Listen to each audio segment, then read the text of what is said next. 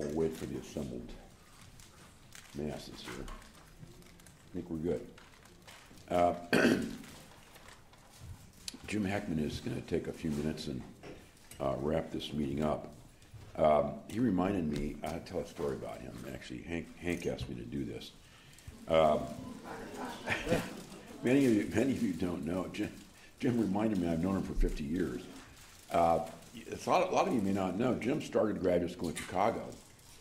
And when Al Reese left Chicago, moved to Princeton, Jim actually changed graduate schools. And so that old story about the fact that, he had his bags in Ohio somewhere because you never knew if he was in Chicago or New Haven, that was started a long time ago. And I still remember when he came to visit, I was a graduate student, and we spent like all night long talking about economics in some horrible dorm room somewhere.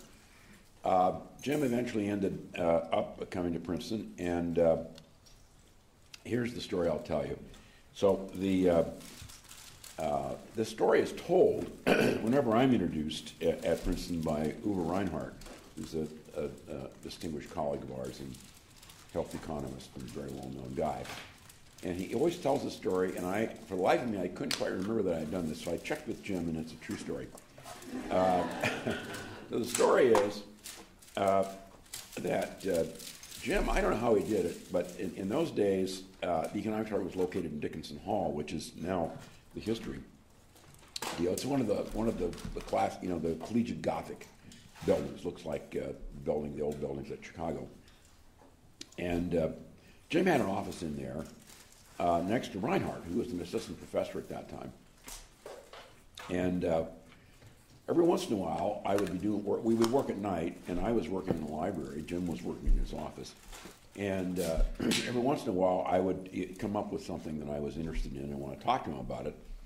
And apparently, that night, the problem with Dickinson Hall was that I didn't have a key to get into it. So I couldn't actually get to Jim's office. So I'm walking along Washington Road, any of you know where Princeton is. I'm outside of Dickinson Hall, trying to figure out how I'm going to get into the building. And suddenly I noticed that his window's open, coming out onto Washington Road. So I thought, well, this is no big deal. I'll just climb in the window and say hello. Well, it turns out my colleague Reinhardt was coming into Jim's office just at that time, and he sees this apparition. Someone's climbing in your window. So I climb in the window, and it's reported by Uwe. I don't remember this. I finally climbed in the window and said, "I've got the proof at last." I have no idea what the hell it was. Anyway, something. So Jim is going to talk to us a little bit. He's an old friend, been around. We've known each other for a very long time, and it's always a pleasure to have him reflect on whatever he wants to reflect on. Some people I know need to leave here shortly after 1:30, so I'll just a warning. Okay. Jim, it's a quality index. I won't take it seriously. Okay, well, thank you very much. The story is true, but it was a first-story office, so Orley was not a second-story man. And you did have to climb over a trellis, though, so there was work. Yeah, the story is completely true. Well, it's a great honor to be here, and Orley's right that we go back 50 years, and Bob and I go back 30 years at least, around 30 years, I think, right? You came to around 86 or so at the University of Chicago. So I want to talk a little bit about Bob, and I was asked to talk about his work. I'm not sure I can really do that. I mean, we've heard a lot of good things about him, especially last night, and I certainly don't want to spoil the mood that was set from last night. But I would say that I have found him, like others here in this room, to be an incredibly gracious and intelligent and informed colleague. And wherever he was, whether he was at the business school or whether he was at the Harris School, he was very interactive with me and with everybody who is interested in empirical research in economics. And he still is. In fact, I'll tell a story. As of this Tuesday, we had a workshop with a graduate student. I don't think he's here today, but a student who was giving a kind of an early version, in fact, way too early version of his PhD proposal. And, but he said, oh, Bob is going to come. I said, oh, that's fine. So we're in the room, and we were waiting for a while, and then it turned out, we waited for about 5 minutes. Supposed to start at 5. The guy was 5 to 6:20. But I think the message got mixed up. And so as we were leaving around 6:20 or 6:30, there was Bob coming into the workshop. So you came, but it was a little bit too late. But I think you ended up talking with Colin about his work. And so I think that's a sign of just his devotion and his intellectual, his commitment to serious research. And I will also point out, in terms of my personal relationship, this is partly a committee aspect, and that is with Dan Black, and Bob and I had for many years, and some of you I see in this room are alums of this sequence, a class on the economics and econometrics of evaluating social programs. I think it was a pretty successful sequence. We have a lot of students, both econ students and Harris School students, and some business school students who took the class. And I think it was a very, very good sequence. And it was really integrating empirical work with econometric work and really trying to go to try to craft a group of students who were really quite strong. And many of those students did very, very well. And Bob played an enormously important role, as did Dan, so I don't want to slight him. But it was a very good sequence, and I think it's a little bit sad that it's been terminated or hasn't really been transformed. It's becoming a little bit more abstract, maybe. You're the last remnant of the sequence, right? So as a teacher and advisor, he is just amazing. And in fact, we had many PhD students together, and we still do. And in every case, he's played a really powerful role in the sense of working with them. Derek talked about tables, and that's only part of the story. The rest of it is just kind of getting the student to ask a question, to address it in a serious way, to kind of understand the economics of the problem and to understand the econometrics of it, and to do that in a consistent way. And sometimes, I will say over the past, without mentioning names, there have been some stormy encounters between some advisors, you can't imagine whom, and their students, and these students, and he always smoothed. I won't mention the names of the student, but there was one guy who was sending around insulting emails to his whole committee. It wasn't just to me in particular. And Bob, although I'm sure they were directed in part towards me. And Bob really calmed him down, and the guy stabilized and went off and had a pretty good career. So that's, so I would say it's an important role. It's a very important role. But also, he played a very important role in suggesting ideas and improving the ideas of the student. So Orley and David Card asked me, and I guess John did, but John, you were less active on the email, so I'm not sure who to thank or tribute. Just to talk briefly about lessons from his life's work. And I want to talk about that, but if I can, I'd like to frame the issue a little bit. So I'll go back to Princeton. I'll go back to Orley, actually, and go back to the late 60s, actually, in Princeton, and kind of put this work in perspective. But of course, I want to consider the 86 paper, the AER paper, which is a basic paper, and had a huge influence, I know, on many people here, including myself. So what I want to try to do is talk about the last 40 or 50 years. And you'll notice the second part of the title is the credibility revolution, which is a title that many people have used and are continuing to use in the last 30 or 40 years. But Bob played a very important role, I think, in this understanding. And I just want to make a theme which I think is useful and kind of put him in context. I put Bob in context. And that is, I would claim, and I think many people here, and Orley, please feel free to stop at any point and contradict why we shouldn't break a lifetime pattern here. So, no, that's part of the pleasure. It's part of the pleasure. So people are talking about the intensity of Chicago. Orley brings a certain intensity to everything he does, and it's intensity, joy, and pleasure. But in particular, I would argue, and if you've been around long enough, you can see that economics tends to move in cycles, right? I mean, I don't know how many times have we seen linear quadratic cost of adjustment models, at least 2 or 3 times. Once when I was a graduate student in my early years, and then it's being revived. So it's natural, it's easy to do, and people forget. Maybe it's good because it gives jobs for the next generation. But hopefully economics is moving forward. In some sense, there's going to be some movement upward. And I think that actually microeconomics has moved upward. It's moved up a lot, partly because of the data that we have, partly because of the work of Bob and Orley and many others in this room. But I think there has been a general positive trend. I want to talk about this. I want to frame Bob's work. So just talk very briefly. Bob is most famous for this paper, which I will now display. I'm not going to go through the whole paper, but this is the famous paper that I think has launched hundreds of studies, and I think properly so. But this paper has a history itself. I want to talk a little bit about the history, about why it was so important, this particular paper, and where it fit in the context. You know, just the last few weeks, there's been a special, I don't know how many of you read the New York Review of Books, but Sandy Jinks actually has been writing on the war on poverty. Was it a success or a failure? And I don't want to debate that unless you want to switch topics. It would be a good subject. But the point is about 50 years ago, the war on poverty was launched. And the reason why that was interesting, and I don't know the answer, I don't know the origin of this, but part of that launch was an emphasis on evaluation of programs, right? It was written in the Office of Economic Opportunity. I don't know if you can attribute it to a single individual, but evaluation became part of the theme. And that was education and training programs, which were an important part of the war on poverty. So Head Start, job training programs, income maintenance programs, and the like. It's an amazing legacy. There were early papers. But actually, at Princeton, I don't know if Orley remembers this, and I don't know if you remember her name.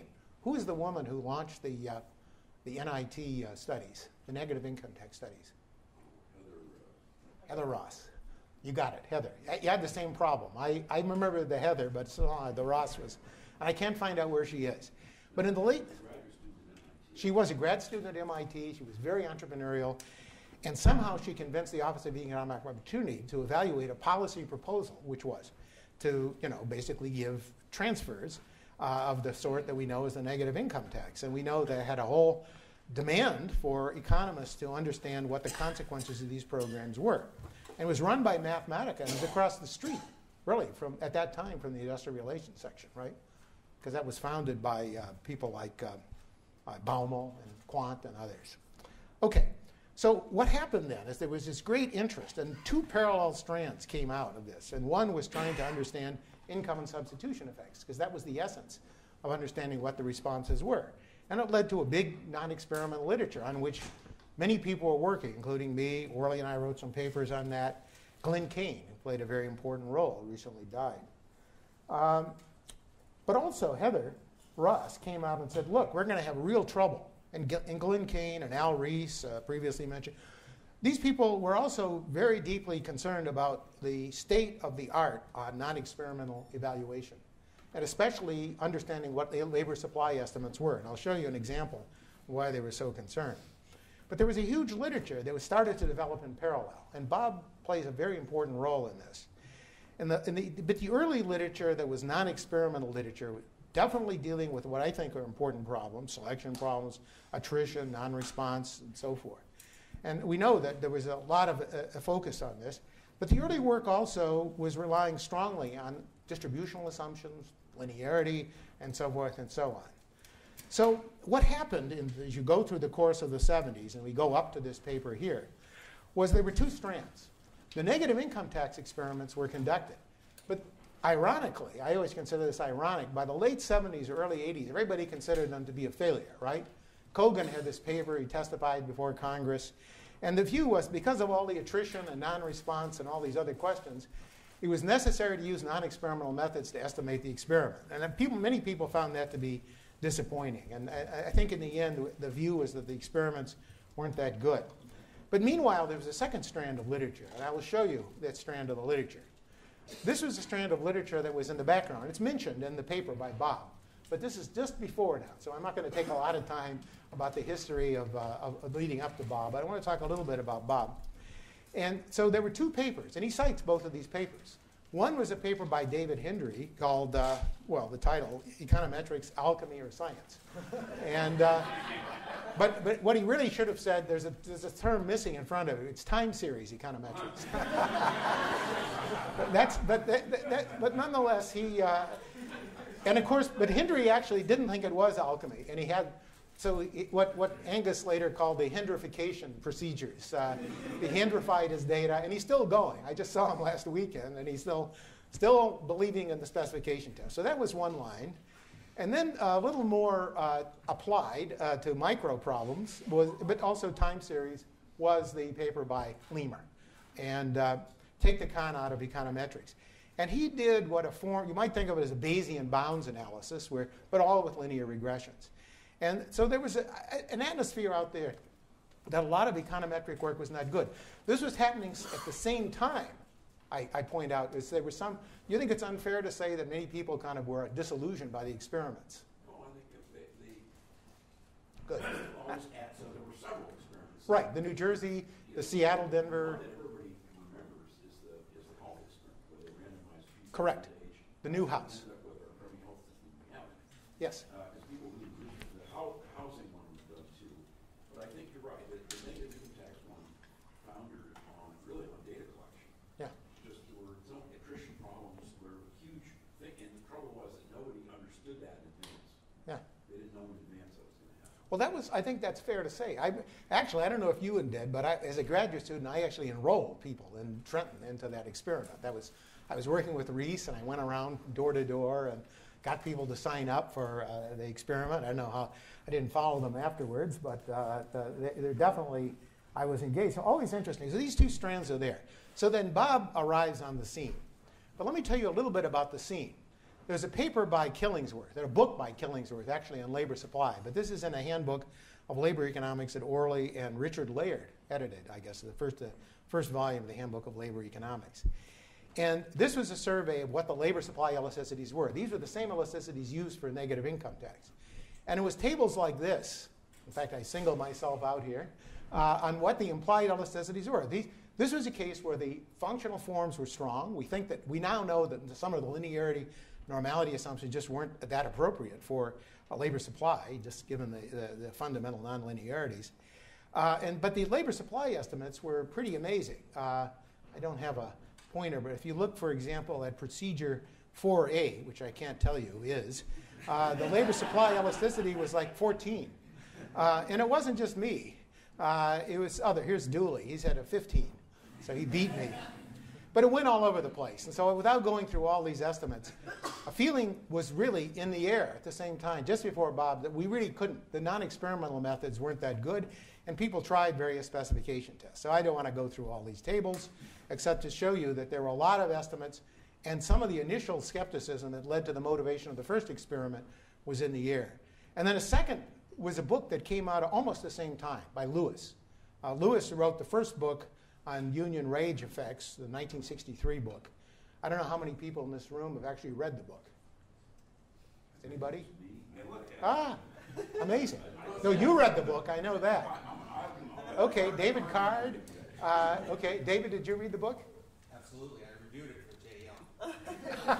Wait, the first book. Oh, yeah, absolutely. Yeah, we've read the first one. Yeah, the first one, but how long did it take you to read the first chapter? Never With the triple subscripts and the quadruple superscripts. It took us summer. Yeah, but if you look at it, it's an amazing book. Anyway, there's a second book, though, that he wrote. And again, I don't want to... So the point that came out of it is he had different methods, inverse Mills ratio, OLS. A lot of these were from that era. And he called it U-hat estimates, were two-stage least squares, basically. And so without going through all of these estimates, I'll just read you this. So this was very much in the air when Bob was doing his work. That there was a sense that non-experimental methods were not that good. But it was done in the sense that, this was kind of carping, and then he went on to other estimates. And you can talk about each of these essays, but I think this was an important, it helped kind of set the ethos. So let me come back to this. I don't know how much time do I have. I don't want to, I can stop at any moment, but I'll talk a little bit.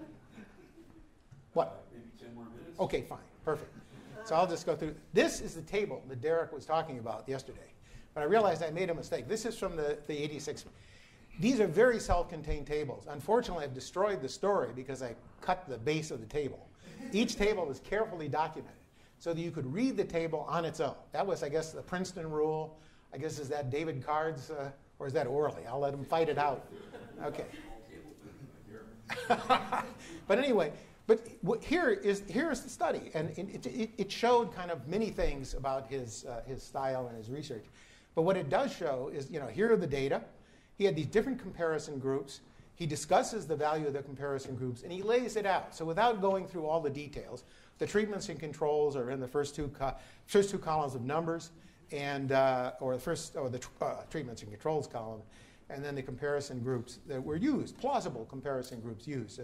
And that was for women, and a similar table for men.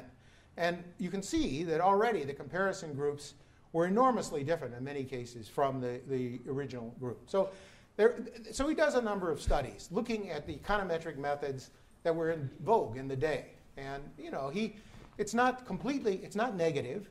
It's not negative at all. But what it is that it's really suggesting that the kind of uncritical use of a lot of these methods that were standard in the literature could lead to wildly different estimates. Okay? So, and there are other estimates as well. So there was a pushback. So there was a pushback. Here's one of those. On a paper I wrote with Joe, and we interacted a lot with Bob when he was at the business school on this. And this was the case, well, maybe we could use specification tests. There was another pushback in some sense that DeHijva and Waba wrote this paper a few years, about a decade later, published it a decade later, showing that maybe matching would overcome it. And then a couple of the authors here in the room challenged that. So it led to a sense that it still didn't settle the issue. So I honestly think that sometime as a result of this 10, 15 years of activity, and here I don't want to pick on Banerjee, I have high regard for him, it just crystallizes what I think was a thought process, is the beauty of randomized evaluations is they are what they are. We can compare the outcome of the treatment and outcome of the control, and so forth. So I think I think Bob's paper led to a general, I remember when you gave the paper at Gary Becker's workshop years ago, that Becker came and said, oh, these experiments are really very important for understanding. I think that shaped the thinking. Your study had a powerful role. So I don't want to say Banerjee only read your paper, but it's clear that randomization was heavily influenced by the difficulty in facing non-experimental methods. So no question. But a general question has been raised. And so again, since I have 5 minutes, I'll give the very short version of it. So here's the classical linear regression model. It doesn't have to be linear. A lot of interesting models aren't. But just take the linear model. And so the fact of the matter is that I would argue, and people really contradict me, and they should, if it's wrong especially, that certainly everybody who's interested in this question, we want to estimate beta, and x correlated with epsilon was really important. And then gradually things transformed into making sure that x wasn't correlated with epsilon, and maybe putting a little less emphasis on beta and exactly what it was and what it was stood for. So here, what I want to talk about is kind of where Bob fits into this. So here is a paper that he wrote with me, and I will use this. Maybe I can stop with this paper, just summarize. And Bob can contradict this. So this is, we did this together, and Jeff Smith is here too, so he can add, but I'm quoting from the paper. So the question is, have you changed your mind? Maybe that's the So there were 8 lessons. These are the 8 lessons. And I think these lessons are still timely. And I'll just stop with, I think, the 8 lessons. And there's a lot more you could say, but let me just talk about this. The first lesson was that there are a lot of parameters. So the question about what's beta, what question are we trying to answer? In all of Bob's work, he always had a very clear notion of what beta is. There was an economic problem, and it varied. And as we write here, and we wrote it, I mean, it was we as collective, that there are a lot of heterogeneous impacts, and there are a lot of different questions. And so there is no single estimate, no single parameter of interest. And in fact, there are many parameters, and you want to state the question. And a recurrent theme through all of Bob's work is following this line, that he does really lay out the economic framework very clear. The second is, even though he helped launch this experimental mode, I think the latest passion, kind of got people moving and realizing how valuable experiments could be. I think it was a very important contribution. That he does also argue there's no inherently good method for choosing a program. I don't know if you'd still agree with that. That it depends on the economics underlying the problem and, of course, the data that were available. And I think his view, and it's certainly reflected in all of his papers, is that the economic question is what's front and center, and you'll try to use the best available methods, credible methods, and showing all the limitations of those methods, as best one can. I mean, you can never be sure of all the limits, but and really understanding that. So that was an interesting point that he made. And then, of course, this is not anything that's going to shock people, but it really is the case. If you go back to that very first table, that you're going to find that a lot of those comparison groups, the difference between the control group of the experiment and the comparison group was like $19,000 a year versus $3,000. So you were asking an awful lot of the econometrics, and that's partly what the matching was doing. It was partly, getting support and understanding, helping you understand exactly that. And then, of course, this is also not too controversial. You want to compare comparable people, but I think this was actually not so common. When people are looking at what the meaning of comparability was, and this has evolved. This has evolved in our understanding. I know that some of the papers here were in particular focusing on how this might be done. And then this is a point that sounds almost like it's self-deprecatory, and I think it's a kind of modified notion that Bob had about non-experimental estimators. He really wanted to interpret it. There was a feeling out there that you could feel confident. And Bob Fogel said this, Richard Freeman has said this. It's a feeling that's correct. That somehow all different methods produce the same estimate, that you feel confident, and you do. Right? But really, the lesson is that there isn't much of a problem with bias in some sense, because these different estimators attack the bias problem differently. And so that was important to say. But that wasn't the only success. So if you found two different estimators producing different estimates, you would take a different procedure. Some people were saying, well, all these things are worthless. It didn't help you decide which estimator was correct. So anyway, there was this qualification, which he, again, discusses a lot in his work. And then this is the, I don't know if you would agree with this, but he did write it at one time. You can have, we know from behavioral economic models that people have regret and time inconsistency. So, and it's also called learning, which is very difficult to discuss from regret, but that's another story. But clearly, this, I think, is a guiding point of a lot of his point. Variability in estimates across estimators involve different assumptions and trying to understand. And so it's really just kind of repeating the sixth lesson. And then the point is that experiments were really valuable, and they could really add. So it's another source of variation, which is exactly what Glenn Kane was talking about. And originally, when we're talking about labor supply estimates, people were really more interested in getting an exogenous instrument for income in a labor supply equation. And then the modern notion of using the experiment to define the whole effect, it was a later idea, actually, that emerged as the literature evolved. But then there's this qualification, which Bob has noted and others have noted, that the threat of disruption, the non-compliance. We see versions of this in a lot of work today. This is the recent analysis, Pat Klein's study, for example, of the Head Start program and other studies. And the program, many programs where basically we randomize people into the treatment, the controls. Just to show you one table from this paper that we wrote together. The fraction of the treatments receiving services and the fraction of controls receiving services varied widely across these different programs. And that adjusting for that really makes a difference. And some of the recent studies have actually shown this and continue to show it. And then the final notion is one that we think of as called general equilibrium effects. It's the notion, well, we put these programs in place, and we know that that might lead to a very different notion of what a small local program would do from what a global program put on a national scale. And of course, recently there have been even experimental methods. Duflo's work on this, very interesting. And Jeff Smith and your co-authors in a study in the Canadian program some 10, 15 years ago. So the general equilibrium issue is a non-trivial issue. So I guess maybe I should just conclude with this. I was going to talk about a few other papers, but I think maybe just to show the Ashenfelter dip. And there it is. And it was interesting because this paper, which is important for its work on the earnings, I mean, it's a huge paper, really illuminating what's going on in terms of understanding the earnings losses of displaced workers. It was also important in a narrower evaluation sense of really trying to understand the dynamics of and if you were choosing a non-experimental estimator, to use this and the sharp difference between the mass layoff and the non-mass layoff. Very important lesson. So, and then maybe I can just conclude with this, just mention this paper, because John already talked about this earlier. I saw his slides. By the way, I should apologize for not showing up for most of the conference. No disrespect intended, but as some of you know, I'm the visiting committee. I was dealing with visiting committees at the University of Chicago, and I got bogged. I accepted this long before this conference was planned, so I just showed up at the last minute here. But I did get John's slides. And this was very important, and it was very consistent even with the finding from the early negative income tax study. So what happened was, of course, there's a randomized trial, and this was the genesis of the Ham and Lalonde and then Eberwein, Ham, and Lalonde papers. And those papers basically showed that if you really wanted to get things like duration dependence, understanding exit rates, and so forth from states, that for certain parameters, the experiment was ideal, just the mean employment rates, for sure.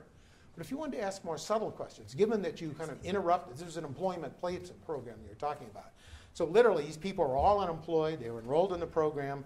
Because they were enrolled in the program, they had the structure where their spells were interrupted, and then they start a new spell.